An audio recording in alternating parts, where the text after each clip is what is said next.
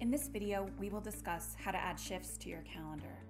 Once logged in and looking at your calendar view, to add a shift, first select the type of nurse at the top of your calendar: CNA, LVN, RN, NP, sitter, or general nurse. Then move down to the calendar and select your desired date.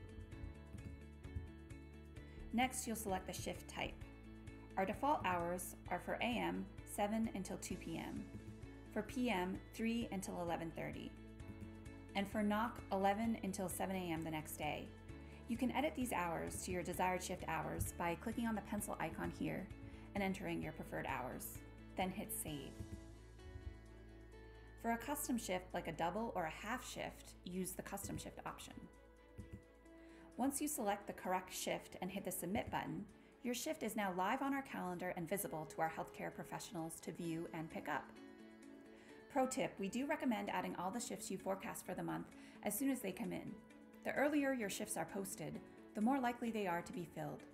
This is especially true for NOC, weekend, and holiday shifts.